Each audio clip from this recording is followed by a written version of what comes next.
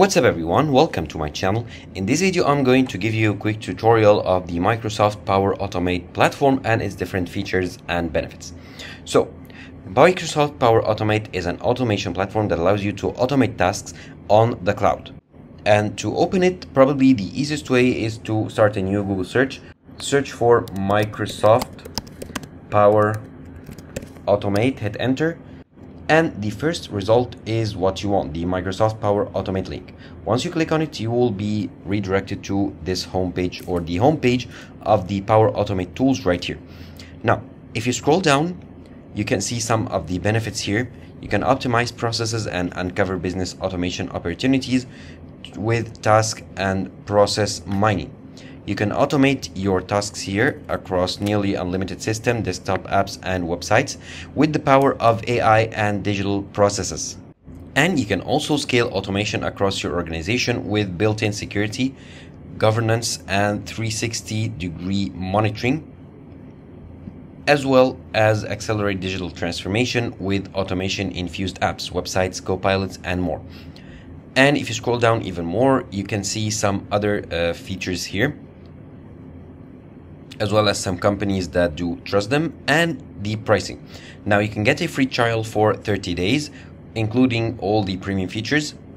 And if you want the Power Automate Premium, you'll pay $15 per user per month.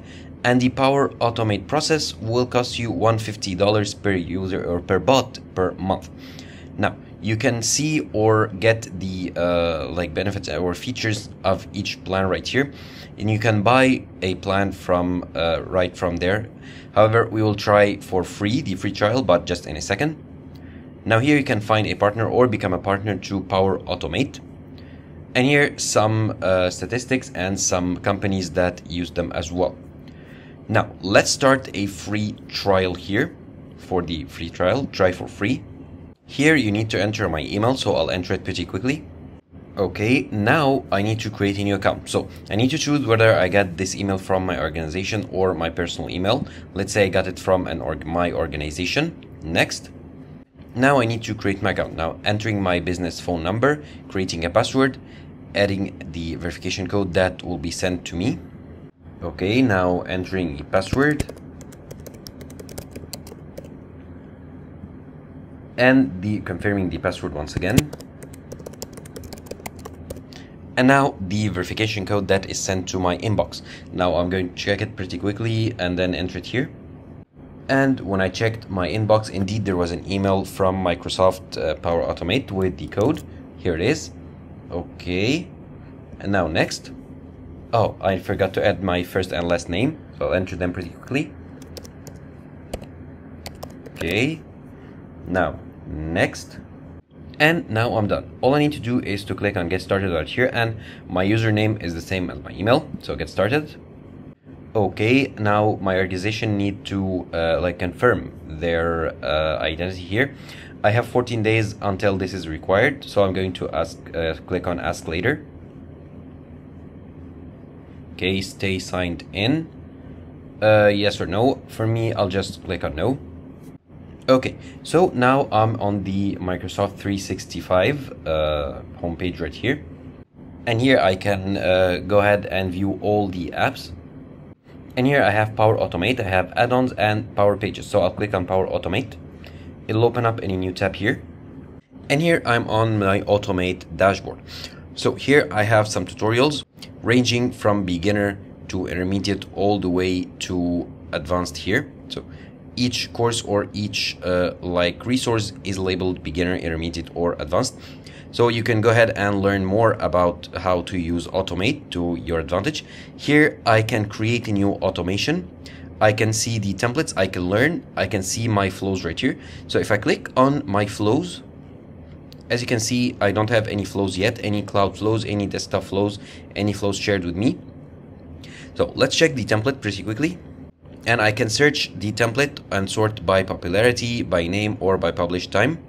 And as you can see, you have lots of templates to automate tasks or integrate between different platforms. So, for example, the very first one is to save Outlook.com email attachments to your OneDrive. I can set it to automatically send or store any attachment So I can set it to automatically save any attachments that are sent to my Outlook email right to my OneDrive, or similarly this one I can automate to save email attachments from outlook.com email inbox directly to my Dropbox account here, or my Dropbox storage. And I have many other types. So for example here, send me an email when a survey response is submitted on survey 123. Let's say I want to find automations that do work with Slack, for example. So if I search for Slack, and here post message on Slack and Teams when new channel message is added on Teams, and here get Office 365 email notification forwarded to a Slack channel. So you can see all the automations, and you can even get automations that are not related to Microsoft services. For example, get notifications on Slack here that related to Adobe. And here, for example, every day post values from SQL row to a specific Slack channel, or post message on Slack when a document is uploaded on Ideagen. So as you can see, you have lots of automations right here. And let's search for automations that are related to Microsoft Word. Okay, create a task in Microsoft To Do when a message starts with Word To Do on Teams. Okay, and you get the point. You have many automations here. So they didn't actually search for Microsoft Word. Okay, let's search for Microsoft Word. And here, for example, you have the create a Word document and PDF documents from Microsoft Forms. So let's go ahead and try this one. So if you click on any template, you can start using it. And it opens the template here. So it's from Microsoft Forms to Microsoft Forms plus Mail, Documents, and OneDrive. So these are the platforms that are included. And the flow will connect to Microsoft Forms plus Mail, Document, and OneDrive. So you need to be signed in to all of these accounts in order to create the link and allow the automation to work. Let's search for one simpler, or actually let's create an automation from scratch. And here you can choose the automation type, if it's automated cloud flow, instant cloud flow, scheduled cloud flow, describe it, or others. So let's select, for example, instant cloud flow. Let's give it a name, test, for example. Select the type here. Let's select the first one, manually trigger a flow, create. Okay, now in a flow or an automation task, you have two steps. You have the trigger with the task that will trigger the automation, and the task stuff. So for example, once you click on this button, stuff will happen. So here you can add a trigger to this workflow. Okay, allow it.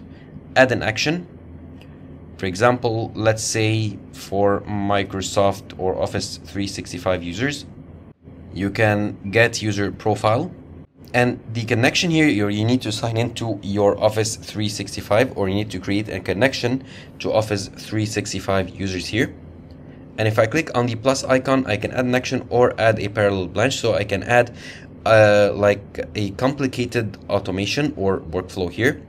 Okay, let's select Microsoft Teams, for example.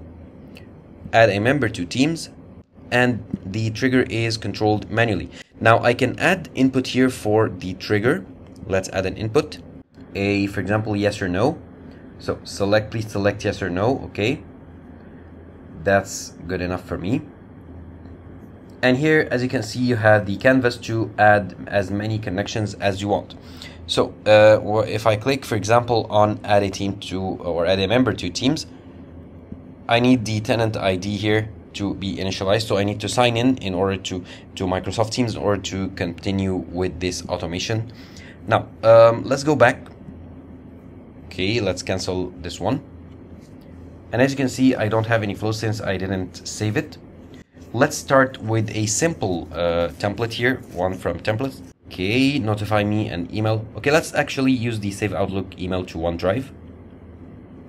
So I need to sign in to Outlook.com and OneDrive, so I'm going to sign in. Okay, let the app access my info. Accept. Okay, and now let's sign into OneDrive. Okay, and after the same approval on OneDrive, now the connection is on. Now create the flow. Now the flow is created. My flow is ready to go. Okay, got it. And now the workflow is on. And now if I go to my flows, as you can see, the workflow is now added and it's automated. So now whenever I get any email with attachments on my Outlook email, the attachment will be automatically downloaded to my OneDrive storage. So this is how you create it. Now I can edit it here. And here I can see the menu for new email, or apply a menu from applying the attachment. I can even add a new step right here, adding a built-in app or standard, premium, custom, or from my clipboard. So I can add another step to make it like more complicated flow here. And I can add another step here in the middle. So as you can see here, I created a flow, and this is the way to edit it or add a new step. And that's pretty much it. That's how you can navigate and create flows in Microsoft Power Automate.